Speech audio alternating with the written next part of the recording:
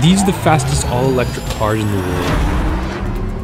2013's Car of the Year gets the equivalent of 89 miles to the gallon. It's also a lot more fun to drive than its gas-guzzling BMW and Mercedes competitors.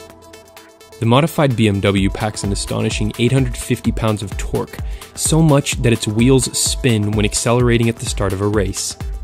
Before the Model S was Tesla's Roadster, the first consumer vehicle that showed the world electric's potential. It's since been phased out.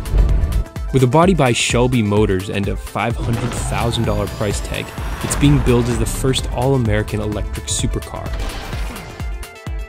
The B10 Le Mans prototype car was originally powered by a biofueled engine before being converted to pure electric.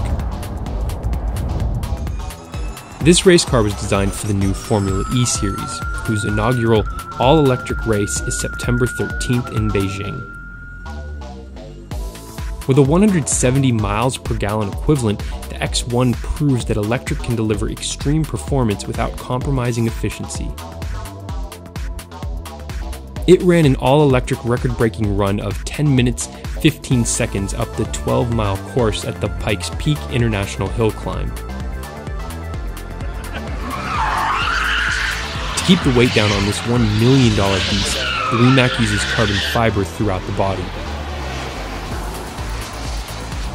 And this built-for-the-drag-strip, one-of-its-kind, heavily modified 1972 Datsun uses a $100,000 prototype battery used by US Navy helicopters.